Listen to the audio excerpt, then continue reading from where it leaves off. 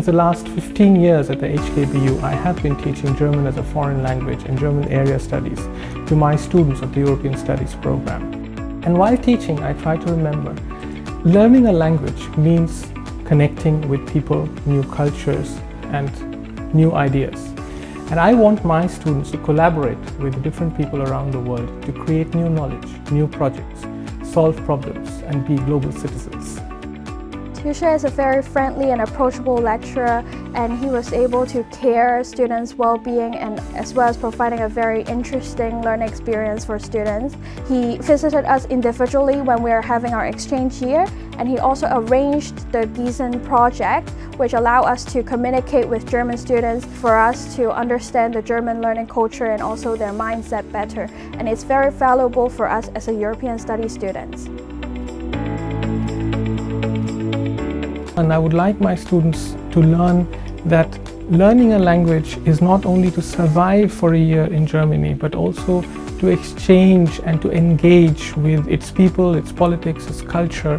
And that is also quite difficult for students who come from Hong Kong and go all the way to Germany. And this is where the concept of telecollaboration comes in, which underlines the principle or the idea of connect, collaborate, and create in language learning. Tushar is a great lecturer, and he has been very keen on inspiring us to develop a set of key skills, including critical thinking skills, in which we can enhance our global awareness as well as intercultural understanding, whilst teaching German with a methodological approach. I started pairing them up with students in Germany and asked them to work on intercultural projects together, such as the e-exchange Gießen Hong Kong project or the ILSA project.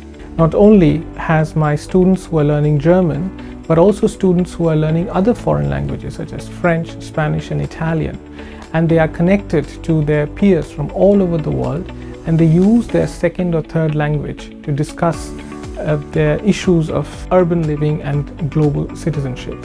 Taking the idea of connect, collaborate, create further, the dream is to create a larger community of practice which would bring together language educators from Hong Kong and the Greater Bay Area to talk about and devise new innovative methods to use technology meaningfully to teach language. After the pandemic, this will become even more important, that we pool together our individual efforts, our resources, and put our heads together as teachers and educators to make the experience of learning for our students even more rewarding.